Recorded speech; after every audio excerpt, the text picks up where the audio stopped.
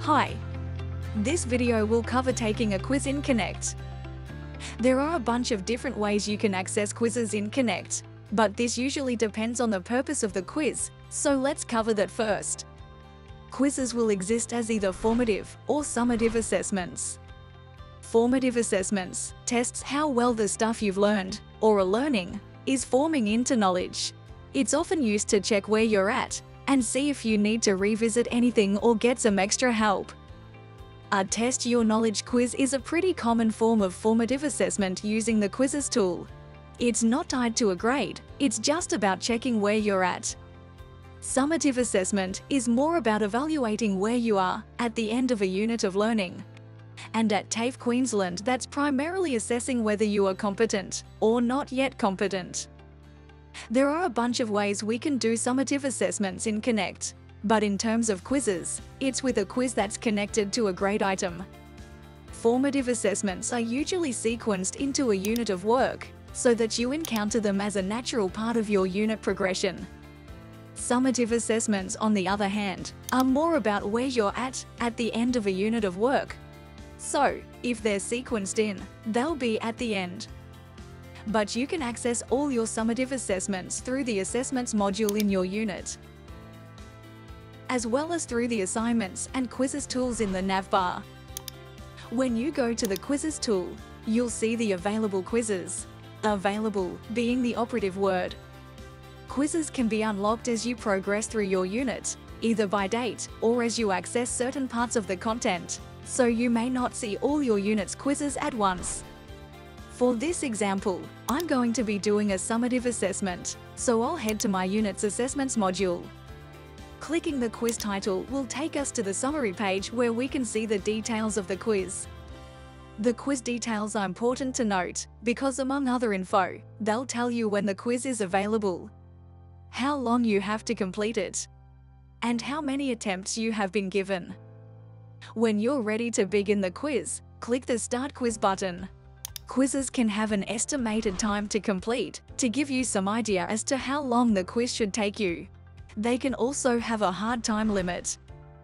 Whatever time features have been applied can be found up the top of your quiz, but if your quiz has either of these, they would have been covered on the quiz's summary page. Let's move on to the questions. Let's select an answer in the first question.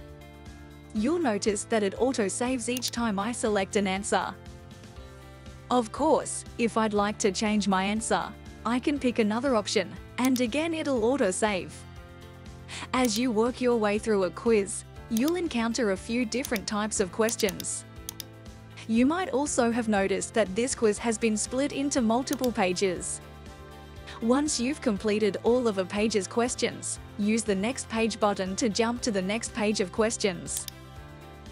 Quizzes can contain many different styles of questions, like multiple choice, fill in the blank, matching, and many more. All of the answers are auto-saving as I go, and you can see the questions getting ticked off as the answers are auto-saved.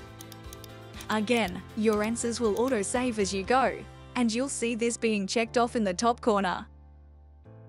Once you reach the end, click on the Submit button. This may open a second warning panel where you will be warned if you've overlooked any questions. I've been a little hasty in completing this quiz and I've missed one, so I can use the link to jump back to that question. With that question answered and my responses double-checked, I'm good to go. Again, I select the Submit Quiz button. I'll get a notice that my quiz attempt has now been submitted, marked with the time and date. In this example, the quiz has been set up to be graded instantly, so I've already received an attempt score. Not all quizzes are set up this way. Some require manual marking, and, in those situations, results won't be available immediately. We can see from that score that unfortunately, I've been unsuccessful, and it's been marked unsatisfactory. We have a function in Connect called Reset Incorrect Questions Only, or RICO, which will likely be switched on in your summative quizzes. With RICO enabled, like the name suggests, you only have to redo the questions you got wrong, instead of doing the whole thing again.